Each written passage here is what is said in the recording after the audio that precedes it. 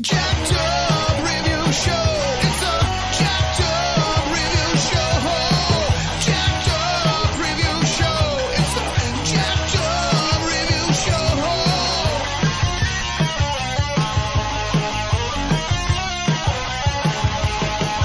Join us as we cover many an insane movie and numerous cult TV phenomenons. Are you ready to get jacked up? Are you with us? Then listen on.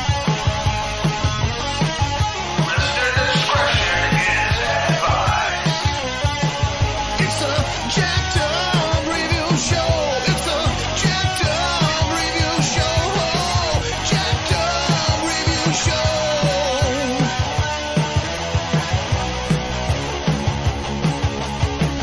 It's a Jacked Up Review Show.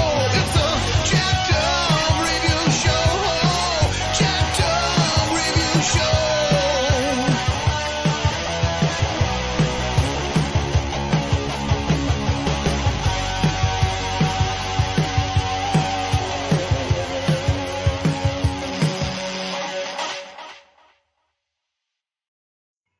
All right. Welcoming back to the show is my buddy Jeremiah Pierce. Hey, Hey, and then we got Friday Nightmares podcast. Heather Powell, how are you? Hi, thanks so much for having me, guys. Wise, yeah. And BFF Kyle Hickman from Munsons at the Movies. Hey guys, happy to be here. Alrighty, and we are diving into the Canadian set and made mockumentary show that is Trailer Park Boys. Canadian treasure, absolutely. I'm just quoting my review here. There's no way to watch the show and not remember the bizarrely inept traits of each of these individuals. True. So I will circle around how we got into this cult hit. Kyle, you're the biggest fan, even going so far as to cosplay. How did you discover the one and only Ricky and Julian and Bubbles and company? I'm not gonna wear any flags that say I'm the biggest fan, but I am a big fan. I got into Trailer Park Boys, probably like 4 or 5 years ago. I wasn't paying attention in its early days in the inception, but the first episode I ever watched, I got hooked. Was the first episode of the series with Cyrus and running the trailer park. I grew up in a trailer park for the first 12 years of my life, and so I knew right away a lot of the little nuances and intricacies were so accurate for trailer park life, and I was like, oh, I'm gonna love and hate the show all at the same time. Because every archetype you could imagine is prevalent, and it's just such a great, light, quick watch with silly ass characters, memorable characters, and ever since then I've been a big fan of the show. I've dressed up as Trailer Park Boys for 2 different Halloweens. I did Bubbles one year with this, and I did Jim Leahy another year, and ever since then I've just been a fan, huge fan. I rewatched most of these seasons while I was recovering from knee surgery, so I'm fresh. I'm 11 seasons in, so I'll give the floor to others though. Excellent. Heather, when did you decide you were going to commit to watching the show? Well, I've watched it on and off for years. I don't know, Kyle, if you're Canadian or not. I am. I'm from Ontario, and the Canadiana in it is vomity, but hilarious at the same time. I have been out to Nova Scotia, which is where this is filmed. I take it out every time Jim Leahy or Cyrus appear on Stephen King's Haven, which is also shot in Canada. I've actually never seen Stephen King's Haven. I think you'd dig it. I have to check it out. So I watched this show when I was real young, and like all the seasons, and then I rewatched them 2 years ago. I watched all the seasons, and I watched the movie as well to help prepare for tonight. The original movie, the 2006 one, which I found even funnier as an adult. Like honestly, like the part where Ricky gets bottles thrown at him in the first. I did it. I was dying. The bottle kids. The strip club scene when they get pulled over by the cops in jail. Like there's just so much of it that's so funny. So I'm happy to talk about it with other people that enjoy it. Heather, do you have your grade 9? Do you have your grade 9? I am my GD. Oh, that's good. Go. Glad to hear. Excellent. All right, Jeremiah, did you discover it on Netflix, or had you just always kind of heard of it on cable TV airings, or? I admit, yeah, I saw it on. I first learned about it on Netflix. I had heard about it, from a lot of different people. So kind of a recent thing, about like, 2 or 3 years ago, I think, when I heard about it. And Okay. so I was hooked from the first episode. I was the same way. I knew it was on Netflix, but I'd always heard about it in pop culture, and people were sharing GIFs and like the early stages of the internet, and I was just like, where can I find this show? And Yeah. I never could find the DVDs because I take it, they were just out the wall, just $40 a piece. But I knew it was happening because the first movie just made the rounds, and just all the magazines were covering it and reviewing it, and I mean, I got vibes of Caddyshack when I first got into it. My brother and his friends recommended I check it out, and instantly I was hooked. But yeah, I saw Ivan Reitman co-produce the first movie, and I was like, this totally makes sense because he's a Canadian filmmaker, and it's just got that same kind of just unusual, just quirkiness to it. Yeah. Some of it's improvised, some of it's legit, and they actually built their own set. They bought a trailer park to it. And it's kind of wild how, it came out between, Spinal Tap and The Office and all these other shows that were trying to experiment with kind of the whole mockumentary, but, it kind of wasn't as big a thing. For the most part, they were just kind of doing kind of what Larry Saunders did, where they just had showing behind the scenes of a movie studio or something like that. And it's so cool to just see, again, a bunch of these ex-cons who just, you had the whole scenario. Are they going to go to jail this season? Are they going to break out of jail? Are they going to just go on a random camping trip that ends in disaster? You don't know. And it's just a great disaster you can't look away from. So I'll circle around again. Who are our favorite characters? Kyle, if you had to pick one. Ooh, that's so, the more you watch the show, you learn to appreciate different characters for very different reasons.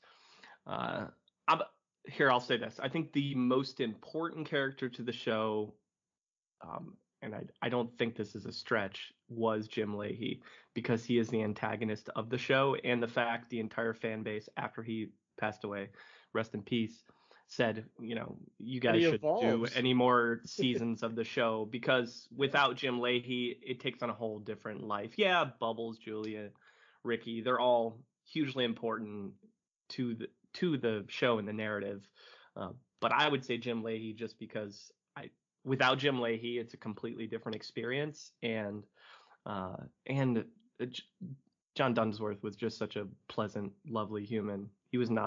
He's the exact opposite of his Leahy character in life. He didn't drink at all, just the nicest dude in the world. So that would be my favorite character, and dressing up as Jim Leahy for Halloween and walking around and yelling shitisms everywhere I went and shitticanes was the most fun I've ever had on a Halloween. Oh, that's great.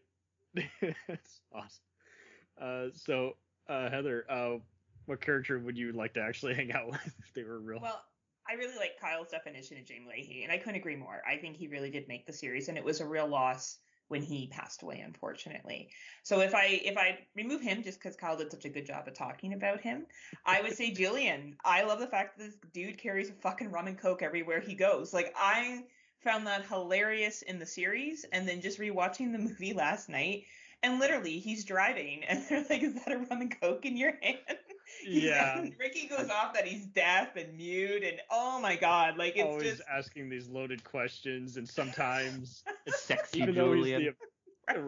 even though he's the opposing force, half the time he pretty much just shows what assholes Ricky and the company can be.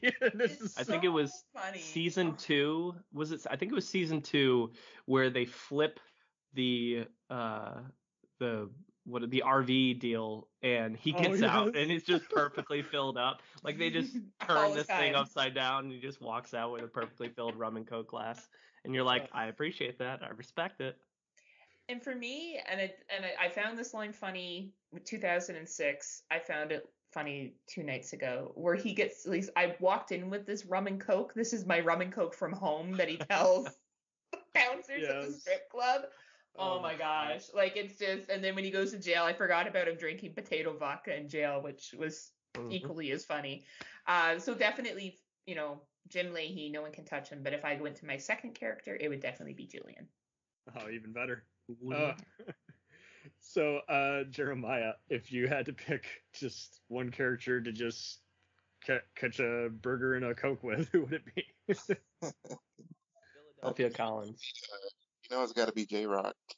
I was thinking the same thing. So that's my same pick. So I'll do a roundup of the characters again. We got, aside from Ricky, Julian, and Bubbles, we got their girlfriends, Lucy, Sarah, Candy, and Officer Erica. We got bisexual ex-cop turned drunk park supervisor, Mr. Leahy.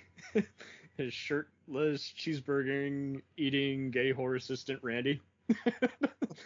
This is not a politically correct show, guys. So, amateur rappers and porn producers, J-Rock and Tyrone.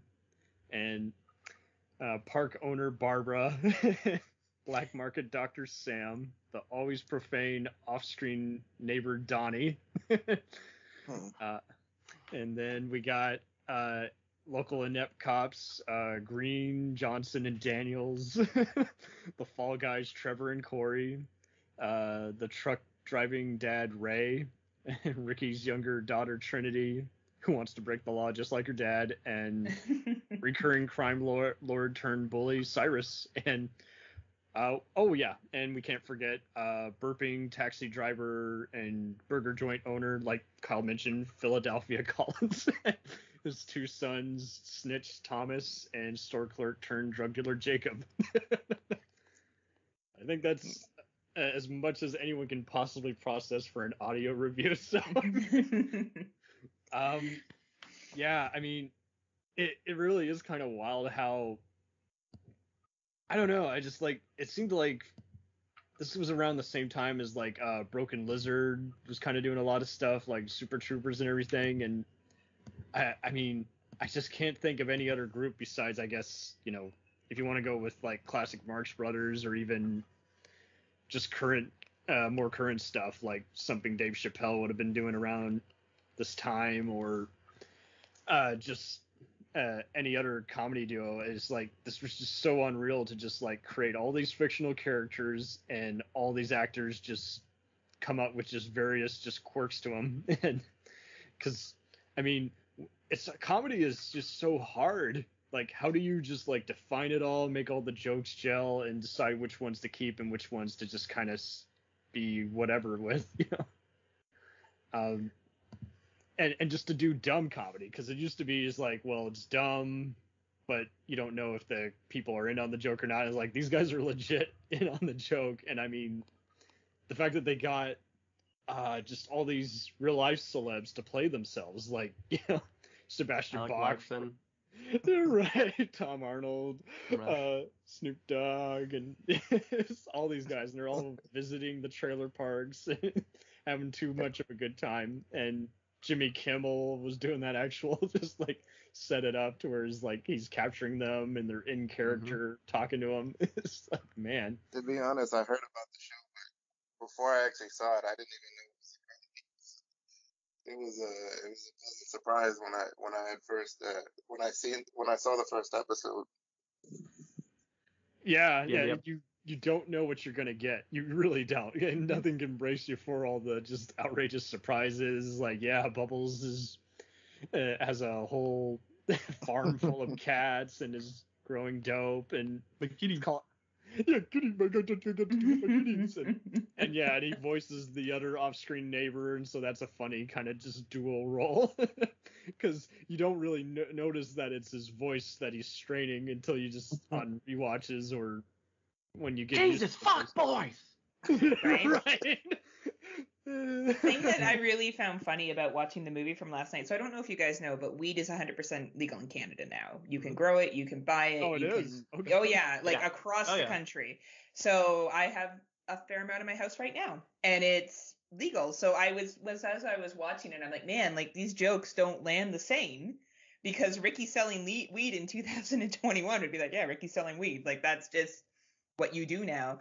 Oh, that was And I a just super love the funny timestamp of it, right? It's such a, and you know, being a Canadian, we don't have a lot of stuff that Americans recognize comedy wise. Like you could argue Kids in the Hall and, you know, That's a good parallel. right? Same Like kind of people subject. kind of know what it is, but not tons. But when this came out and it had Canadian references that other Americans were learning because of watching it, like even Loonies and Toonies, like was huge. Like their Big Easy is they still a bunch of fucking Loonies and Toonies, and that's hilarious. Like it's really really funny. So.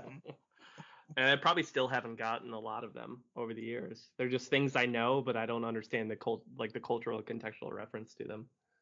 Yeah, they do, like, I think in one episode they're referencing a bunch of animes, like definitely never seen the anime they're referring to, but yeah, then they're definitely referring to a bunch of American comedians and then Canadian comedians who aren't as like, unless you get Canadian TV, you're not gonna know unless it was on PBS. I think they even mentioned Red Green, I think at one point. Yeah. They're like, that guy don't know what he's doing.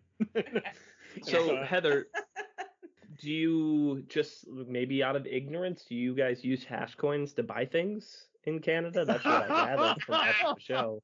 All the Ricky time. would just buy things with hash coins all the time, so I All figured that the was time. a thing.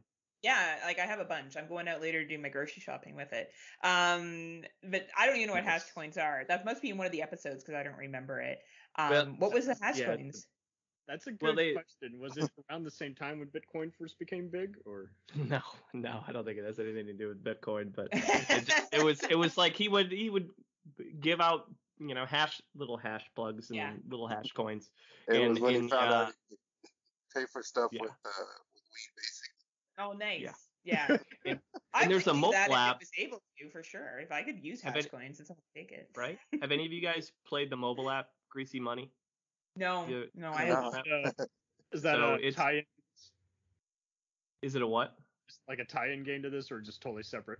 Yeah, no, it's tied in. So it's they do special events, and like every event, basically you help run. It's a what's the term for those games where it runs itself? It's an idle game. And but every event they change up the businesses. So it's a series of businesses that the guys created at some point. So it's like the Dirty Dancer is one of the businesses. Like you've got and it changes all the time. And like the honey oil factory. And you basically, there's 2 characters for each one of those. The currency in the game is hash coins, and then you try to maximize how much money you're making from all these not so legal businesses in the park. and that's where they found a really cool way to like incorporate because there's so many characters, right? Like the Mystic, what's the one place where Donna and Homegirl and T ran it, and you can get like Petty Manny's, what's that their business called? Oh, it's like a bridge stuff or something like that. Yeah. So it's like a fun way to summarize all the random stuff they've made over the years. That's great. Yeah. It was cool. I did it for a while. I gave up on it after a little bit because it just became a lot to manage. No, it's all good. And I actually just binged through so yeah, it ran for 12 seasons, 7 on Canadian TV, 5 on Netflix internationally, and then they followed up with they become a cartoon at the end of season 12, so then they followed it up with an animated portion which ran for 2 more years and basically used archived voices of Jim Leahy, and he actually becomes a ghost in that one.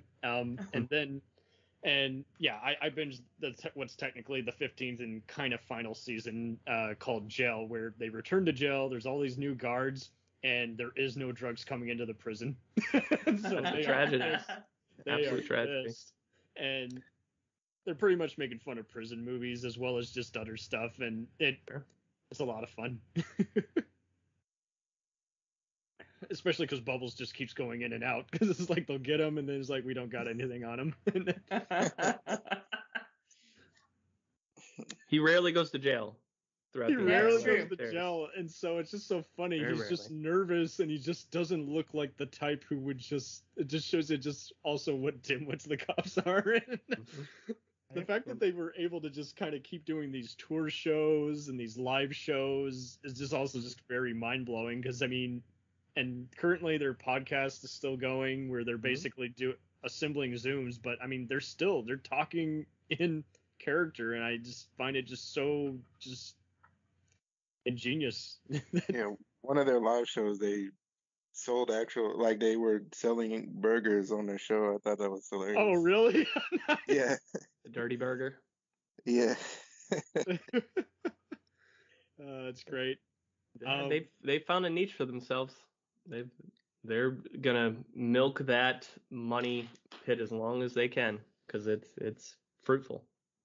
Oh, totally. I had no idea what Honeywell was prior to the show. I never heard of that before. Honey oil? Yeah. There's all sorts of variations on drugs I've learned from the show. 100%. Yeah. All different ways that you can manipulate and make it and distribute it. If you're taking notes on how to sell drugs illegally, this was the time to do it. Figured out all sorts of things.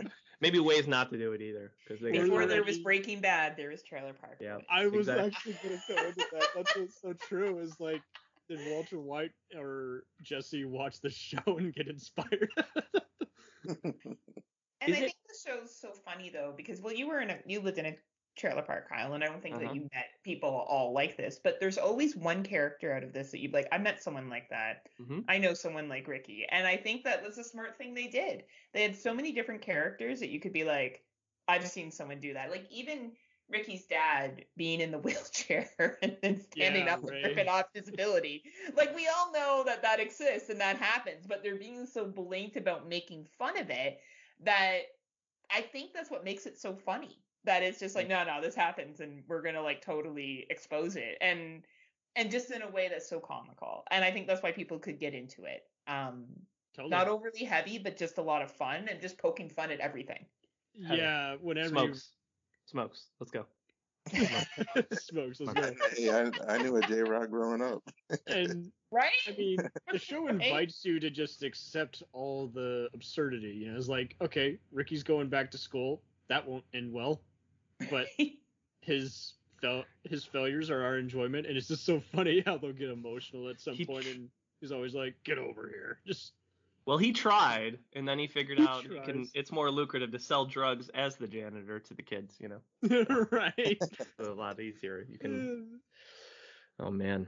It reminds me of all my the favorite guys. thing. Sorry. I was gonna say, sorry. I knew some guys in high school who I met later in college, and I couldn't believe it. Like they were pursuing like a serious like career, and it was like, really, you were the class clown. I didn't think you'd go anywhere. So it's a good example of just how you just never know where someone's gonna end up in life. But yeah, no, go ahead. Go ahead, Jeremiah. The Rickyisms. That's what I was gonna say. The Rickyisms. Yep. Yeah, basically anytime, keep your friends toast. Or no, he said keep your. Yeah, he said keep your. Always saying something the wrong way. Toe-to-toe. I fucking toe-to-toe. Yeah, toe-to-toe. I love it. I call jalapeno jalapeno. I always will. It will always be a thing. Yes, totally. Oh man. He said, what's jalapeno? And I love how everyone practically got along on the show. Like the only person they had to actually let go after all was the actor who originally played Ray, Ricky's brother, father, because apparently he was just a very difficult to work with dude. It's like, lighten up, dude. I don't think anyone takes this show seriously. Right? This is fun. Well, a few left on their own accord. But yeah, for the most part, they didn't really have to fire anybody. Like Lucy left because of a disagreement with one of the producers, and what's his face that played, not Corey, but Trevor. Left. Yeah. Oh, really? Oh, yeah. And one of them was like a grip or gaffer on a bunch of different blockbuster movies. So it's like he's doing this just for fun. Yeah. Yeah. And so I wasn't surprised when he'd just make obscure just movie references and everything. And I'm like, of course he's working on movies, so of course he's the pop culture guy. Right. And Kyle had the honor of summing up Elliot Page's resume, but yeah, it's just so wild how Trina. Yep. She was in 5 or 6 episodes in the early seasons as Leahy's daughter, which is kind of cool. Yeah, in her early Canadian days, Canadian television. That's what one of her.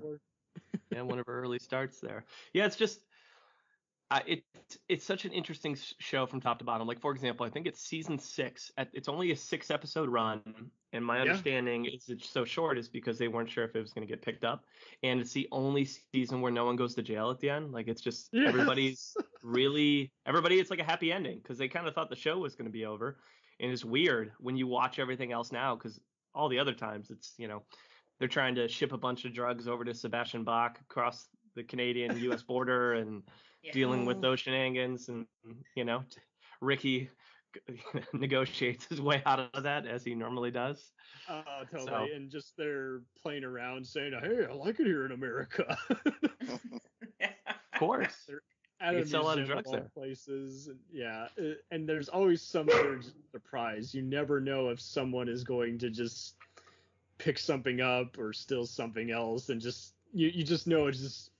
Don't get too comfortable. There's got to be something that goes down that's just outrageous. I've got some questions, Cam, for the group. If you'll allow me the floor. Please. What is everybody's favorite moment from the show? Like a moment that just makes you laugh every time you hear it. Oh man. Okay, I'll let you guys go first. Scene, could be a scene, an episode. I think in general, I must say anytime J-Rock. Sorry, say again. Yeah, I couldn't really hear you. I said anytime. I said any moment where J-Rock is spitting a rhyme is pretty much like, I don't know. I like he's my favorite character, so I gotta say anytime he's rapping. It could happen to you. It could happen to me. Yeah. Oh, that's great. Okay, so Heather, go next. I think it's when they kidnapped. I think it was Neil Peart from Rush. When was it Neil Peart? I can't remember which Rush. Alex Lifeson from Rush. That's up there. He's an unwilling participant, and he's just like, that is one of the best episodes. I agree. It's just ridiculous, right? At the dude's birthday party, oh my gosh. And you pull in Rush. Like, Rush is probably one of the top popular Canadian bands. Everyone generally knows who Rush is, right? And the fact that they were even in the show was incredible. And they always play their music, too, all the time. That's what makes that episode so cool. At the end, the last scene is Bubbles and Alex playing guitar together and playing Rush songs together. Right. That's what made it it was such a cool ending. That's one of my favorite episodes. Definitely top 10 moments. Is that your favorite moment of all time as well, or is you got a different one? Oh, for me or Powell? Yeah. Powell. Sorry. My favorite one, Cam, because I made you listen to it the other day when you were going to do our Munsons episode. So let me frame it up. It's season 8, episode 1. The episode is "Money Can Suck My Cock," and it's a scene I go back to constantly, and I thought it was in your top 10. No, that's my favorite one because it makes me laugh every single time. So in the scene, it's the one where Julian and Ricky, Bubbles trying to go legit with his little shed city, but they steal the sheds by pretending it's some kind of like outbreak. And oh yes. Then Julian's running rock vodka, or he's running the place, but J-Rock is doing the rock vodka stuff in the background. And the scene is J-Rock pulling up to Jeremiah's point to talk to Julian. He's like, "We've got some shit to talk about here first." He said, "That's why it's doing so well. It's because my shit, you mean?" And then it goes to a scene where he's talking about making rock vodka, and it kills me every single time. He's got the little apple peeler. He's like, "All I need is for Julian to cut me in on a little igla round peace." Every time. Murders me, that scene. That's my favorite moment. Oh man. But I love when the boys go to Europe too. There's so much fun when they go to Europe in that movie. Europe was fun. And that whole season. Oh man. Yeah, so you've mentioned stuff that would definitely be like the top 20. I definitely love the failed bank heist in the third movie, but my personal favorite, I don't know why, might be when like season 2 or 3 when Leahy's holding Ricky at gunpoint, and it's a whole giant escalated like hostage situation. And this after they see Leahy in the dark, right? He's like, "Boys, I know I might be high as hell, but I think I just saw Leahy in a bathroom." Right. Randy is having to put himself on the line. All the cops are like, we've just been waiting an excuse to arrest him. And Julian's like, what the hell? How did we even get here? That one's good. It's a total like comedic version of Dog Day Afternoon. Horror Apocalypse is one of my favorites, where Steve Rogers has his bachelor party in all of the sheds and Bubbles' kitties get crabs. That's really hilarious. Yeah. Love that. That episode was funny. And remember, they sneak in like a few Captain America joke at one point. I think it's like, yeah, like the superhero. No, I'm just the news anchor. The liquor Smurf always kills me when Jim Leahy's so drunk he can't even put words together. That whole his go-to name call.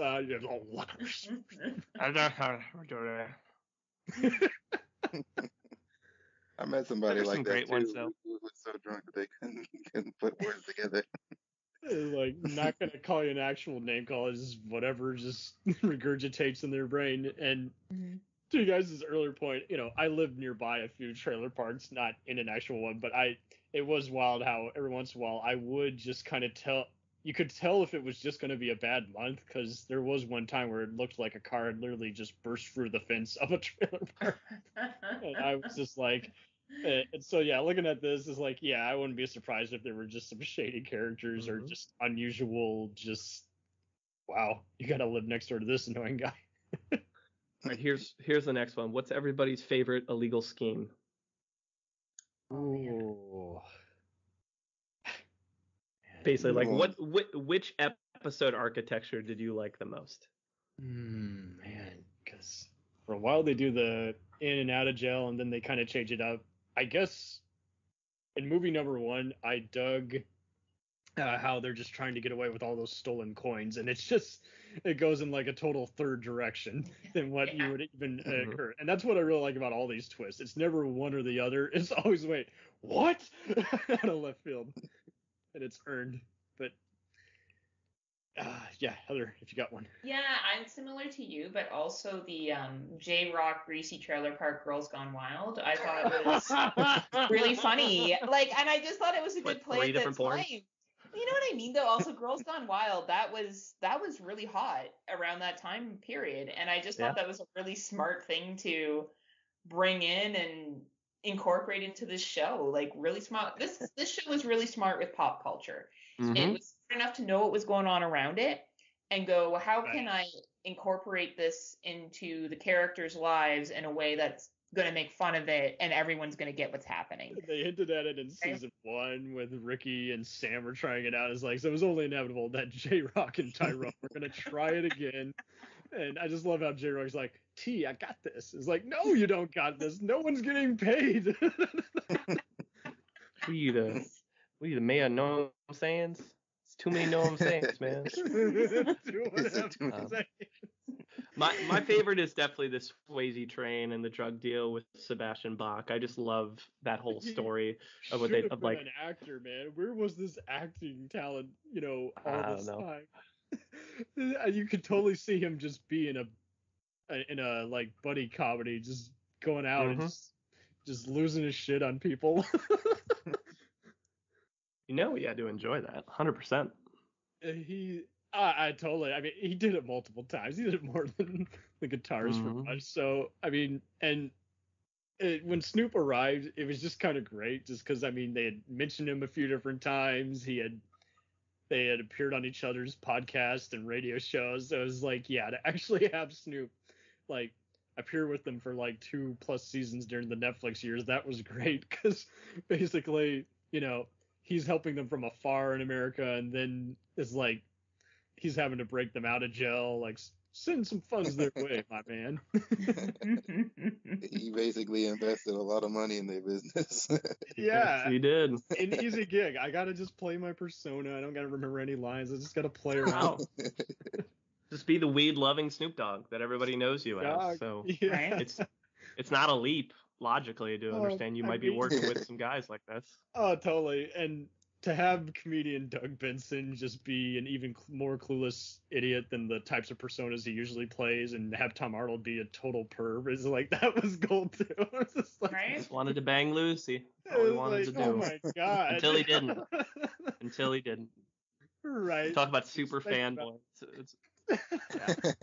I thought he was gonna go It's through with such it. a weird thing to describe to people too. Like, if people don't know the show, to explain the Tom Arnold role in that season of being a fan of this fake character in a fake world, but being a real person in the fake world, wanting to bang the guy's girlfriend, is just a very odd thing to try to explain to a non-fan. I think at that time he was kind of appearing in a few just low-key kind of dramas and less sitcoms, and I think he was just ready to laugh at himself at that point. He's like, yeah, okay, whatever.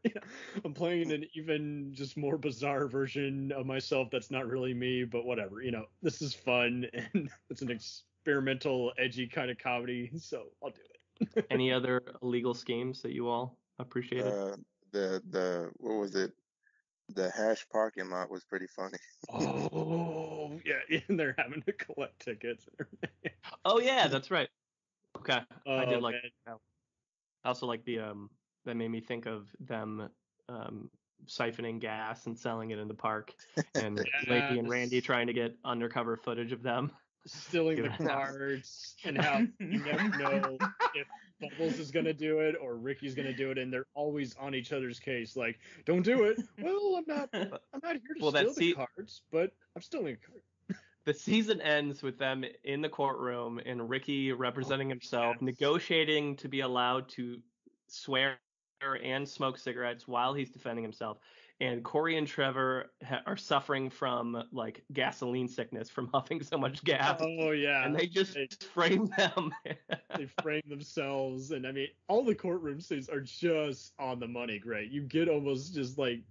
It made me wonder if they had like a theater background, because it's like, to do that like a serious situation and just make it so just outrageous. It's like, I'm sorry, Judge, but I'm gonna curse, so fuck it. You don't like what I'm gonna say, and don't hear my case. All right, I'll allow it. No, Your Honor. Oh God, and it does always make you just realize just how inept all these lawyers are. It's like they pretty much always incriminate Jim Leahy at one point. It's like, wait a sec, why were you here at this crime scene, which we are or kind of weren't at?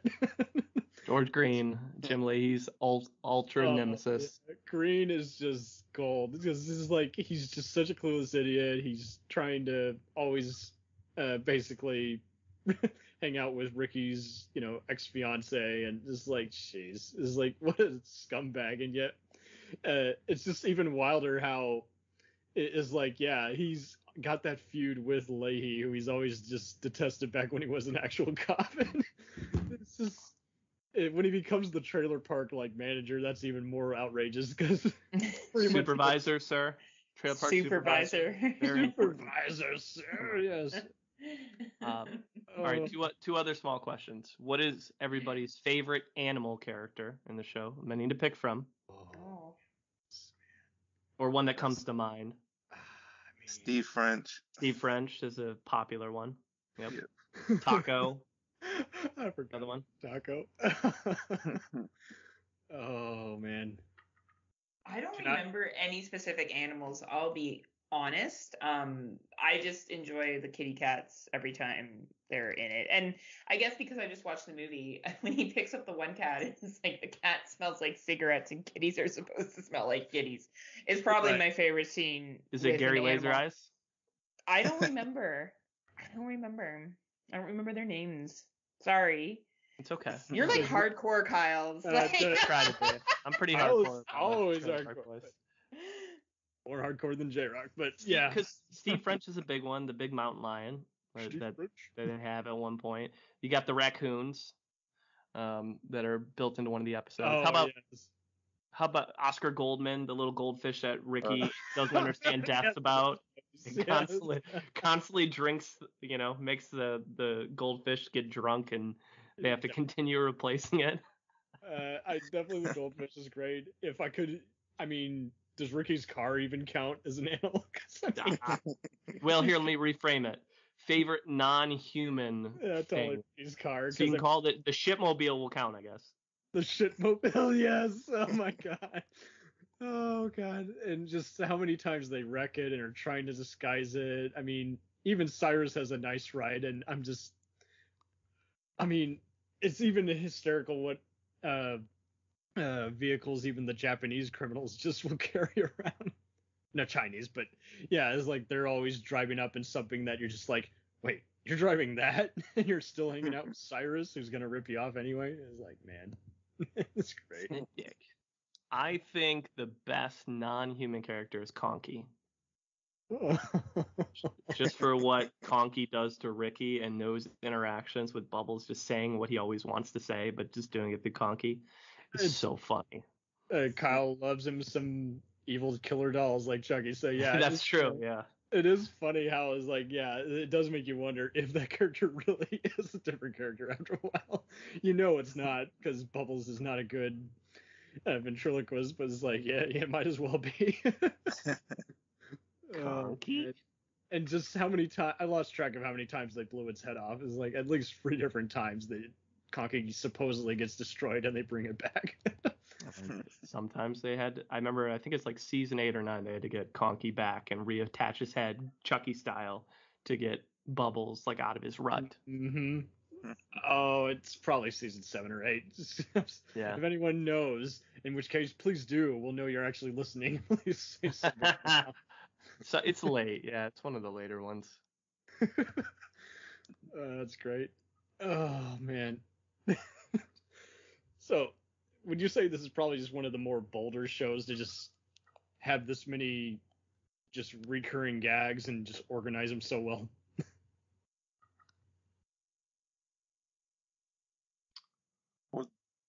What was the question? Many shows, like when they got a bunch of different subplots go, sometimes they kind of lose track of what to do with them after a while. And, you know, with this as a comedy, some gags might not catch fire as well. Would you say this is probably one of the more successful shows to have all these various gags and have do a good organization of them all? I mean, definitely. I think it was really well organized. You know, that's a good point, because they did have a lot of subplots that kind of, you know, carried on to different episodes. And I mean, the fact that we got all these different ones, I mean, that is kind of a first. It's like, it used to be everyone kind of just like had maybe 3 main favorite characters, and that's like all you kind of remembered. And then you remembered certain gags that didn't always land well. But like this, I can't think of any gags where it's like, yeah, that didn't take off or that wasn't funny. It's like, no, I'm pretty much, whatever my mood, I'm pretty much in for it. I just am looking forward to whatever disaster the trio has planned.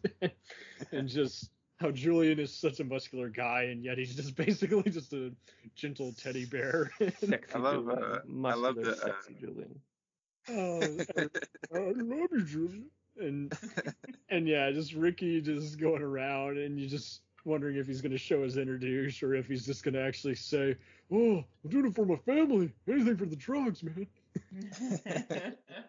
And the way they're all dressed, I think is hilarious. That the Ricky always got like the houndstooth kind of design for his shirt, and then track pants, and then he always got the black t-shirt. Well, I read today, I didn't even realize it, he wears the same shirt all season. He changes it every season, but if you watch it, like, I didn't even really recognize that on the front. Later seasons they make a case of just like, gotta change your shirt, man. He's a fashion icon in his own way.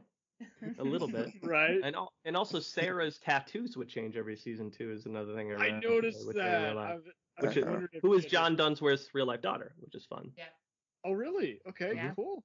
I really dug how it's like after a while she pretty much is like the only one with any common sense, and so she'll have to end up just like helping them be like one of the bartenders at Julian's, she's bar. The protector. Like she protected Lucy early on from Ricky. She protected Corey and Trevor from being abused by the boys. She's the protector of the park. Totally. I don't know if I can really answer your question because I'm not the most I'm not an expert when it comes to other TV shows, right? Like I watch more movies than television shows, but what I will say regarding why Trailer Park Boys is so successful is because they created really compelling and interesting characters, and they just write them in a way that allows them to go all in on the absurdity. And I think that's what people really like about the show that are into it is, they took a lot of chances for a lot of but you give you gave characters that people can watch and go, man, I'm glad that's not me, but it's hilarious to watch the drama unfold, right? Like we all, I think to Heather's point earlier, we all know somebody in those types of roles. Like we probably don't know a Ricky saying the exact same things, but we all know somebody like Ricky who can smooth talk his way out of anything, but is just dumb, like book dumb. But street smarts wise can just talk himself out of a wet paper bag. Right? So it's relatable, it's compelling, it's hilarious, and that's a great recipe for success.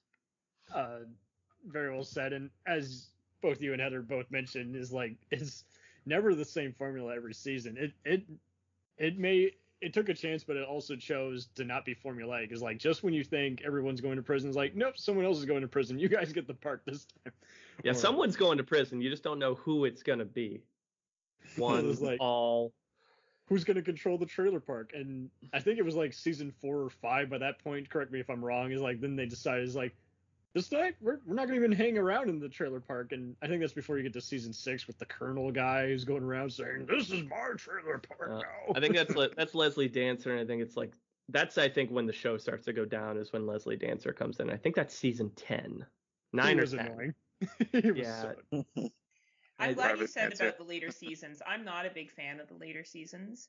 I feel like there was a magic in the 2000s when the show first came out. And I think yet again, the characters in pop culture, they were just smart. They knew what to play upon at the time. Yep. And they knew what they could get away with doing. And then, you watch that back and you think, oh, 2006, that shit's funny because I remember 2006. So this is funny. And it's hard to keep that mentality as things change, like any good show. As the world changes, it's hard to keep that humor or the references similar. But I agree. I think the characters were a really, really strong point. And let's look at the simplicity of the sets, simplicity of really what they were doing, right? Yeah. Like it was a really simple show, but people played a role, and that was the role they played, and you really got the idea that that's who they were. Like if you ran into like Bubbles, you'd be like, that's who you are, Bubbles. You're not. Why are you not acting like Bubbles? Like it was very, very smart what they did at the time, and I think that pushed it for. Yeah, exactly. They stayed in character, right? And I think that makes people buy into it. Yep. Right? Now this is on Netflix. Did you any of you ever check out like the first short film they first did? No, I haven't watched it completely, but I've seen snippets of it. It's so black and white, isn't it? It's black and white. Yeah. They made it in like 98, and I guess someone saw it somewhere, and I can't think of any other show besides this, probably besides like Mystery Science Theater, where it was just someone knew someone else and just convinced them, hey, I'm going to pick the programmer's brain. We got some wacky idea. If you just give us some time and money, we'll give you just such an outrageous just concept. And just watching it, I could totally see why. Again, it's the all the portrayers of Ricky, Julian, and Leahy are all in it, and you can totally see how they've just known each other for just so long, and they're just so comfortable around each other. And I think, it kind of reminds me of Monty Python. It's like these guys have just known each other since ever, and so it's like they're gonna just be comfortable just coming up with ideas around each other. It's like no hogging the screen. Everyone's gonna get a moment in the sun. That's a good point, Cam. Yeah, for sure. That's a good comparison. Because you just see so many. It just saddens you so often when you just see many different shows where everyone's like, hey, thank you for the fanfare, but I can't stand to be around that. So no reunion anytime soon, Yeah. You're not going to, if they do a reunion, it's not going to be anyone was sour about it or, we're not doing a convention or music reunion together. It's like they'll gladly hang out with each other. Well, they owned it, right? Like they were involved in the creative aspect of it. Like this isn't like Dexter, You know, like that's formulated, written, you know, I hear it's a great show. I don't watch a lot of TV either, Kyle. I watch a lot of movies as well. I'm right there with you. Yep. But this was very much like homegrown. So you're going to have dudes that are responsible for the content, and they got to play out their creativity fantasies. So of course they're going to like each other more, right? Well, Totally. and it's so unrefined, the early seasons, right? Like Yeah. it's clearly, I think what drove people a little nuts in the late seasons on Netflix, especially seasons 11 and 12, is the production value is just so different to a point where Yeah. it lacks the authenticity of the boys in the hijinks. Like that's what people came for. The Yeah. predictability of a scheme is going to go awry. Like we say, what's predictable in life? Death, taxes. It's death, taxes, and people at Sunnyvale not understanding how to handle money when they have it. They will do something terrible with it and end up right back where they were at square one. That's what people love, the predictability, but then just the ridiculousness that would come with these characters and how they're going to elude Jim Leahy, who's trying to, put them in jail, right? Or kill them in some cases, because he does not like depending on the season, right? Like it just Right. didn't feel very commercial, It felt very raw. It's a ton of swearing, which you don't see on television very often. So I think all of those elements made it pretty appealing to people because it felt like a fan service show, not some exec telling a bunch of showrunners exactly what needs to be done. Right. Even like you said with the production, that authenticity, shows in the production value and makes it more interesting. Yeah, I would have preferred they had kept that visual look, and I didn't know if it was just easier to just, if that was part of the deal, we'll carry it, but it's got to look different. I didn't know what the compromise was, so yeah. The intentionally grainy, making it look like it was made in the early 2000s. Right, on a video camcorder. Yeah. So yeah, it was a raw show in a lot of ways, and being a mockumentary, like What We Do in the Shadows, one of my favorite shows now. Like, yeah, Trailer Park Boys walked so What We Do in the Shadows could run. That's a good parallel because that's also Mm-hmm. basically a mockumentary. Yeah. Another show where they go, the Baron goes, "What's this camera crew doing here?" Like, oh, yes. Leave them alone. They do that so much in Trailer Park Boys, right? Oh, especially in the movies, is like, well, you just fuck off already. And I also miss when they would actually just do just random contests and just have just an outrageous outcome. When Bubbles is attempting to rap, and in the movie they have a basketball game where Ricky's like, I want to go back to prison early. He's like, you got the holiday off. Oh, but I want to win the basketball game.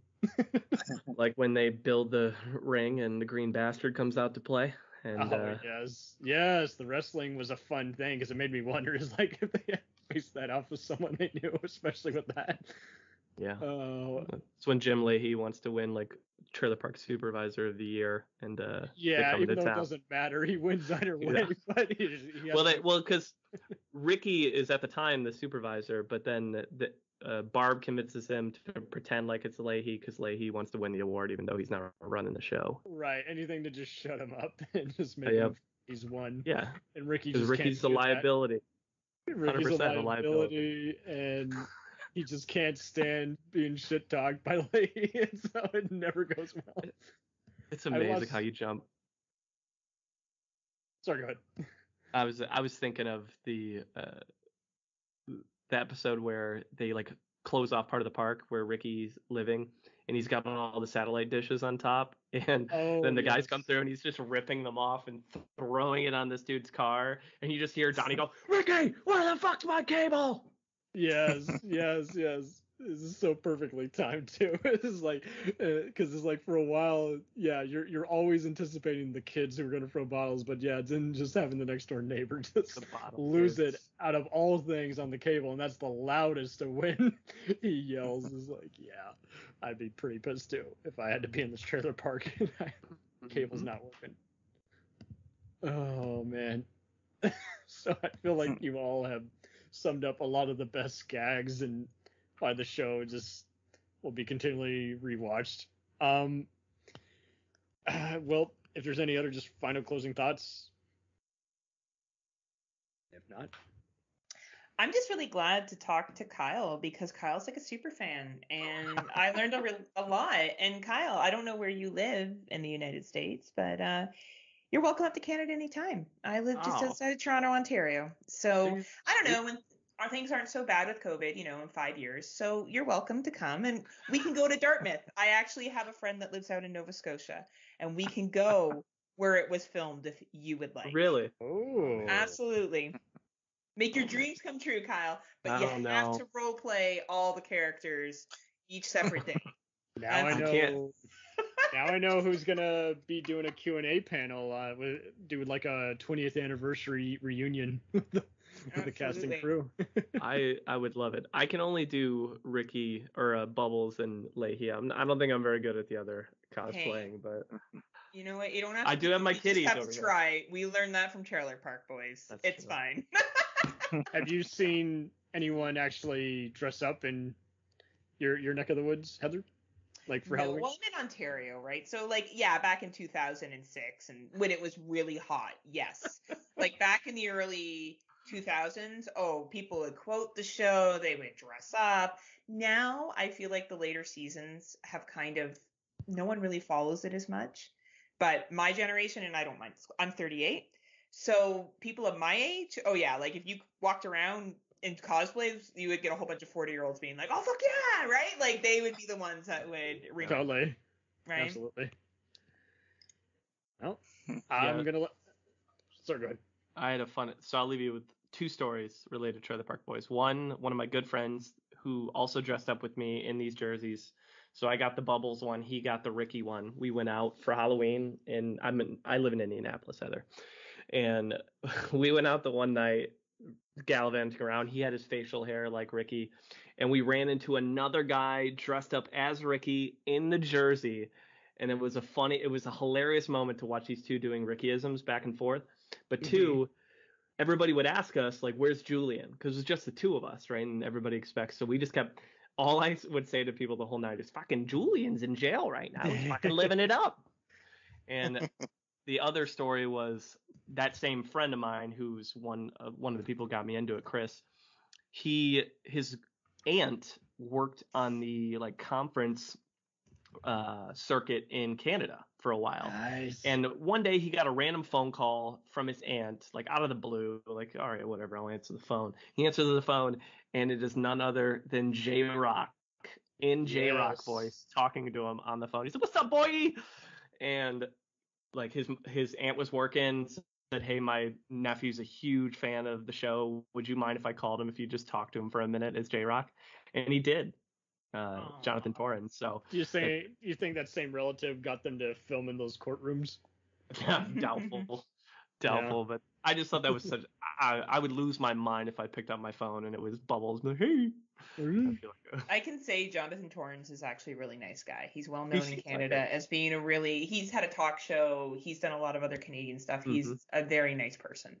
So that doesn't surprise me. And they're just fearless. I mean, Julian actor will joke about his big, hunking nature. I mean, and obviously, Randy had the biggest one of having to make fun of his, body situation, and then Smokey. Right. And Randy, aka Smokey, when he's got to whore himself out. Yeah. Right? For cheeseburger. Hey, when you need a cheeseburger, you need a cheeseburger. You do what you got to do. Sometimes you got to sell that ass to get that cheeseburger. You know what I mean? Right? Yes. The way of the road. What I learned. That's what I learned. You got to hustle for your shit. That's what I learned at Sunnyvale. Oh, man. That's great. So I'm going to let you guys now plug your shows. Heather, what can we expect next on the Friday Nightmares? Oh, man. Well, first of all, you can find us at Legion Podcast Network. We're under the Kill the Cast feed, Friday Nightmares. Thank you so much, Cam, for having me on. We've been doing some top 5 shows, taking a break from our usual format. So we've done a top 5 winter episode, best horror films in the winter, top 5 horror remakes for all those people who hate remakes, so love it.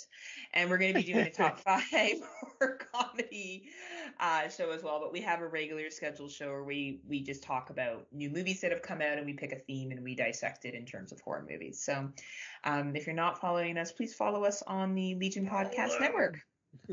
What's your Twitter handle? Oh my gosh, we don't have Twitter, but thank you, Kyle. Now I feel like I better get it, right now. You don't have to. You. to follow you if you were on there. We have a Facebook page like true 38-year-old old people do, so And that's not my world. That's not your world? That's not my world, but that's okay. We're on Twitter and Instagram. What's a horror movie you guys have dissected recently? Well, we did retail horror, so we did Dawn of the Dead. We also did Chopping Mall. We did Phantom of the Mall, Eric's Revenge, which was my first time watch. Shout out to Pauly Shore. And we did Slacks, which is a 2019 or 2020 Canadian horror film that was released. Oh, yes. For the rest of the general public. So we do stuff like that. We pick like Black Friday was the theme because we dropped it on Black Friday, talked about the history of Black Friday, and then threw in some retail horror. Stellar. If I ask too many questions, Cam, just cut me in post.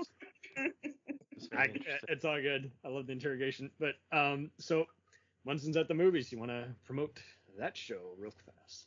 I'll do it if you allow it. I'm okay with that. I came here mostly just because I love Trailer Park Boys and you asked me to be here, so I'm happy to do that. But if someone listening is like, hey, this Kyle guy is semi-interesting, where would I hear his voice in other places?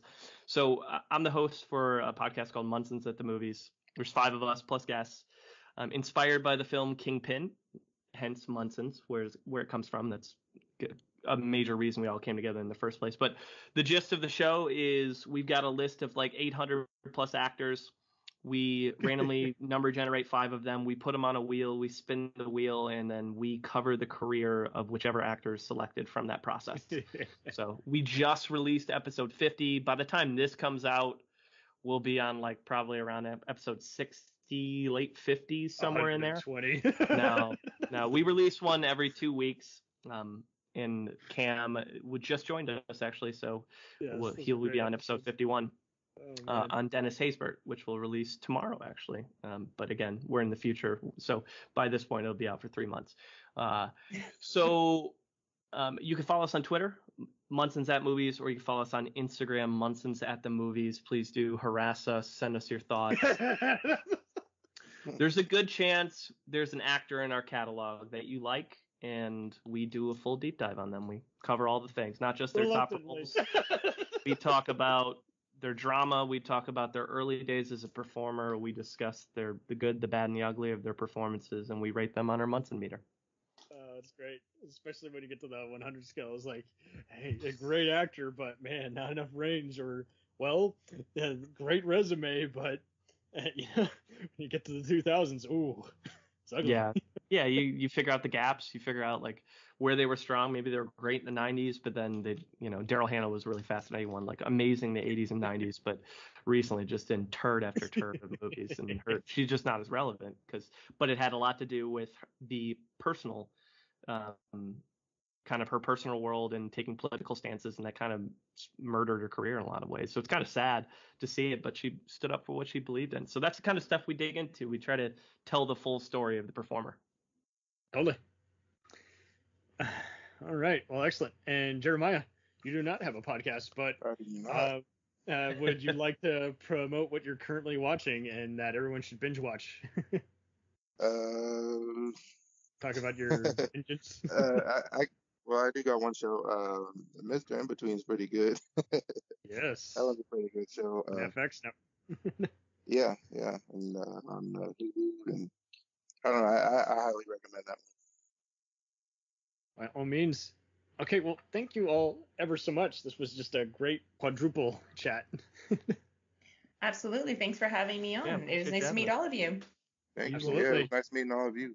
Thanks, Cam. And everyone be safe out there. We'll return after these messages. Hey, feeling down? Feeling low? Not enough podcasts about movies in your life? Why not try They Must Be Destroyed on Sight, the new podcast cure-all, sure to get you right with the world and on a path to better living. We have exploitation, we have Italian horror, we have zombies, we have slashers, we have crime films, we have spaghetti westerns, we even have sci-fi and sex comedies. So take a dose of They Must Be Destroyed on Sight as needed, and let the hosts, Lee Russell, Daniel Harper, Paul Romali, and the odd guest host cure what ails you.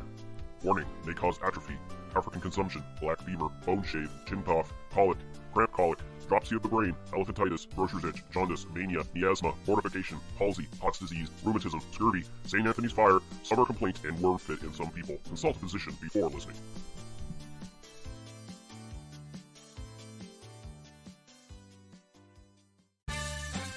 Did you ever see a film at such a young age it left you traumatized with cinematic wounds? Necrophilia. It's a dead issue, man. Don't push it. Cinema Psyops is a weekly podcast documenting an ongoing experiment on the mind of an unwilling test subject. No one should have to watch this movie. Oh, no one should have to watch this? No one should have to watch this movie. Surprisingly, it's not a topic that a lot of people really want to tackle. I'm shocked, Prudes. I know, really. Right? It's the next sexual frontier that no one wants to explore. I am, in the most sincerest of senses, disappointed in you. It takes a powerful goddess like Connie, jam her arm down the monster's throat and kill it. Oh, I'm still tripping out over that. Even as a kid, I was like, I gotta find a girl like that. Every week, I get a new look of disappointment that I never thought I could get out of her. Unimaginable. At 12 years old, you should not be watching this movie. Obviously. At 13, you should not be. 14, you shouldn't be. I'm not entirely sure even 17-year-olds should be watching this. Just because you're offended by something doesn't mean that you have the right to demand that it doesn't exist. Watching this film again, I had all of this like little nerd glee with everything that kept little popping history up. all popping up absolutely. at you. So I totally loved this film. Hey, I know why you couldn't see that. It's because your brain's warped from watching this shit at 12 years old. Yeah, this is a rough movie. I told you ahead of time when we were getting ready to do it that it was How going to be a did you rough watch one. this shit at 12? Because physical wounds heal, cinematic ones don't. Listen to Cinema Psyops.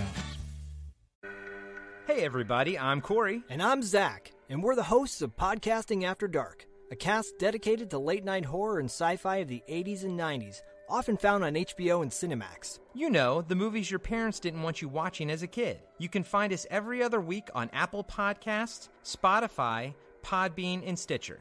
This is what you want. This is what you get. It's time, let's check our cue, baby. Pair it with a couple brews, baby. We love good movies. We love the bad ones too. So we watch them all and pass their lessons on to you. Oh yeah.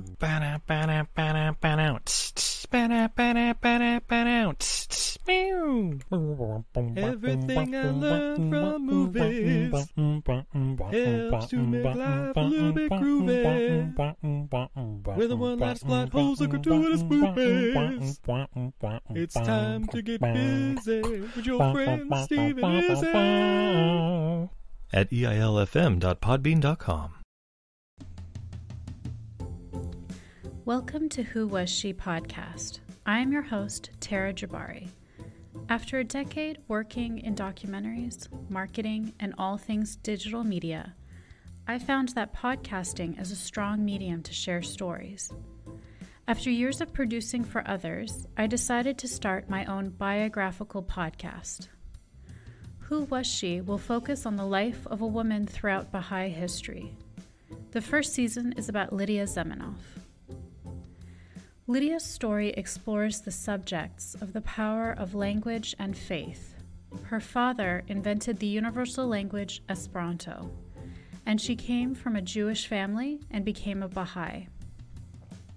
She grew up during World War I and was killed during World War II in a concentration camp, despite heroic efforts to save her life. How can one person's life intersect with so many others, connect across borders, and inspire a biography which inspired this podcast? Over the next few weeks, I will share her story with you and the lives that were most affected by her and those who affected her life as well. They include her father, Ludwig Zamenhof, her spiritual mother, American journalist Martha Root, and the Baha'i German soldier Fritz Mako, who worked for the resistance undercover while having to serve the Nazi Party. I want to thank the author Wendy Heller and George Ronald Publishing for their blessing to let me use Heller's biography, Lydia, The Life of Lydia Zamenhof, Daughter of Esperanto, as a main and instrumental resource for this podcast. So please subscribe and learn about this amazing woman who traveled through 3 continents in an effort to bring unity through the power of language. You can also find more information on our Instagram, Facebook, and Pinterest at Who Was She Podcast. Music was composed and performed by Sam Red. I am your host, Tara Jabari. Join us next time as we begin our journey about Lydia Zemenoff.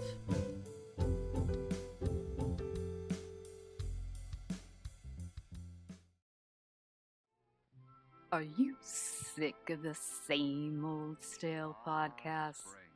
Well, then join Vanessa and Darren as they dissect movies of all kinds. The two lifelong cinema lovers bring their favorites, curiosities, and first-time watches to the operating table and inject them with a healthy dose of snark. Then there's the waiting room, where they examine books and short stories. So just look for them on Apple Podcasts and where fine podcasts are available. They're part of the Legion Podcast Network. Follow them on Twitter at VD Clinic Pod. Join them on Facebook at facebook.com/groups/VD Clinic Pod. Or email them at vdclinicpod@gmail.com. They're ready to cure what ails you. And still, they just might be a little contagious. Hi there. It's Heather from the Watching Netflix Without You podcast. Did you know that there are over 1,200 Netflix original feature films and documentaries? And that number is only growing. So I've made it my mission to watch as many as I possibly can. Then, with a delightful guest or guests, disclaimer, more often than not my brother Ryan, we spend an episode rating, reviewing, and discussing a film at length. The first half of every episode is spoiler-free for those who haven't seen it yet, and in the second half, after a very clear spoiler warning, we dive into it. And that's really about it. You can listen to Watching Netflix Without You on Apple Podcasts, Google Podcasts, Spotify, and more. We now continue with our program.